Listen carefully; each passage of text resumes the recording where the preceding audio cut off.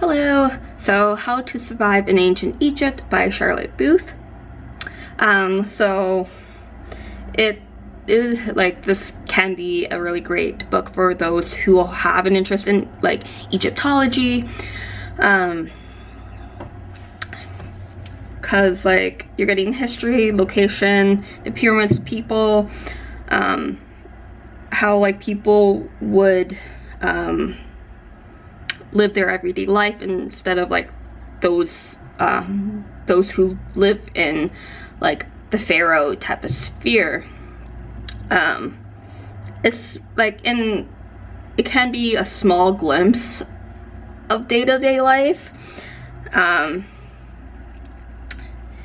So like staying healthy, stepping out in style like hair removal wigs, staying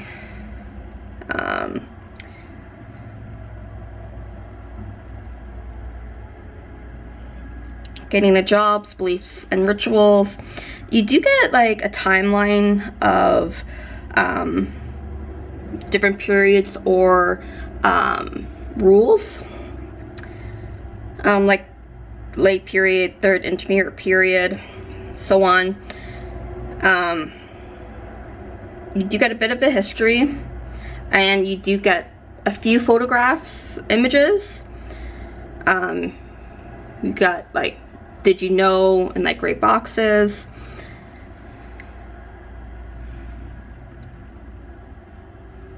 So like vegetables, visiting the physician.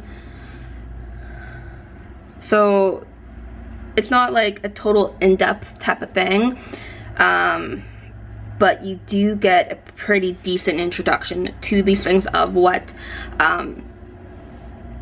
either Egyptologists and historians and whoever have found and have been able to figure out.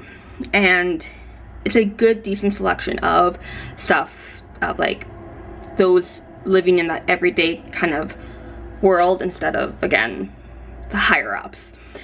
But yeah,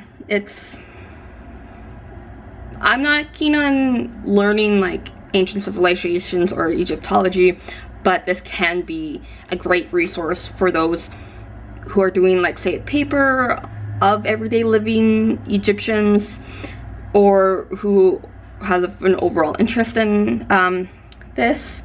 So it isn't like this isn't a total beginner type of book, but it's in that in-between beginner intermediate kind of thing. But yeah, it's good for those who do have an interest in that type of thing. So yeah, How to Survive in Ancient Egypt. Happy readings.